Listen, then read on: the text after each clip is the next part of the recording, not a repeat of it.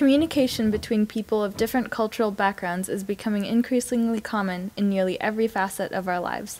From politics and business transactions to scientific research and websites, it is important to recognize that what you are trying to communicate is being received by a diverse audience from all parts of the globe.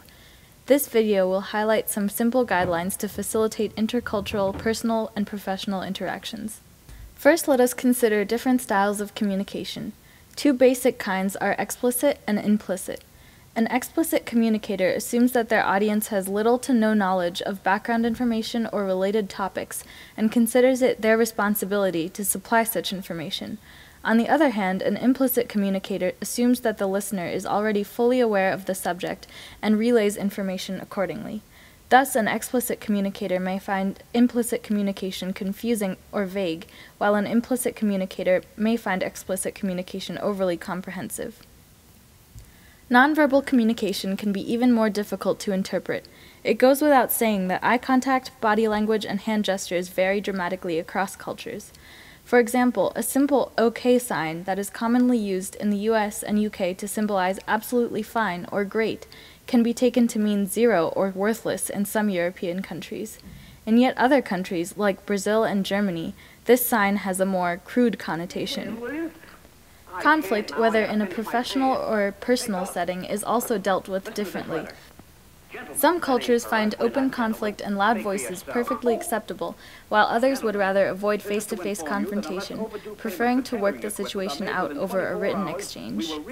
Two other challenges that we may face in regards to cross-cultural communication include task completion and decision-making styles. Different cultures have various approaches to completing tasks.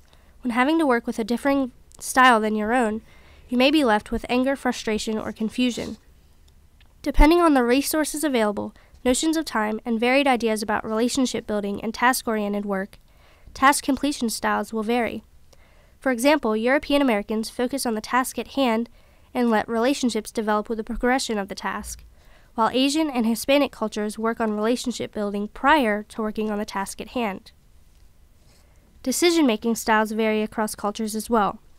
For example, Southern European and Latin American countries place an emphasis on individualized decision-making, and in contrast, the U.S.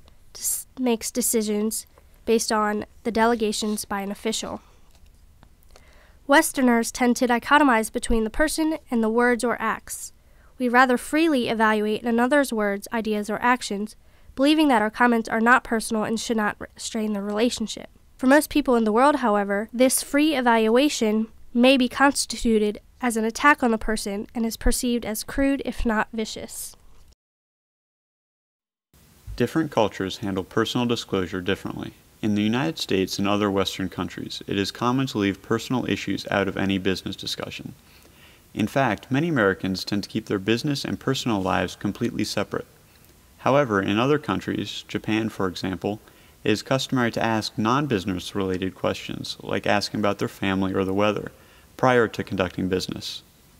This being said, the Japanese tend to be more private about specific aspects of their life. For example, Procter & Gamble used a commercial in Japan that depicted a woman bathing and her husband washing her back.